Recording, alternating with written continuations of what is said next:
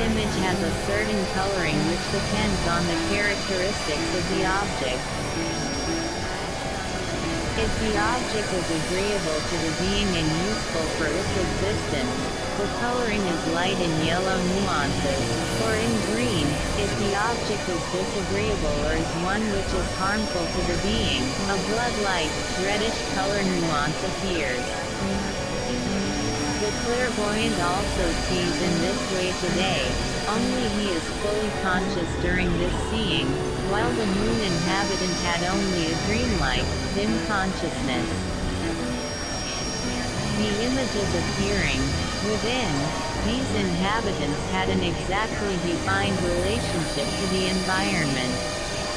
There was nothing arbitrary in them.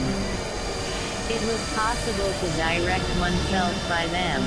One acted under the impression of these images as today one acts under the impression of sensory perception. The development of this dreamlike consciousness, the third principal stage, was the task of the moon cycle.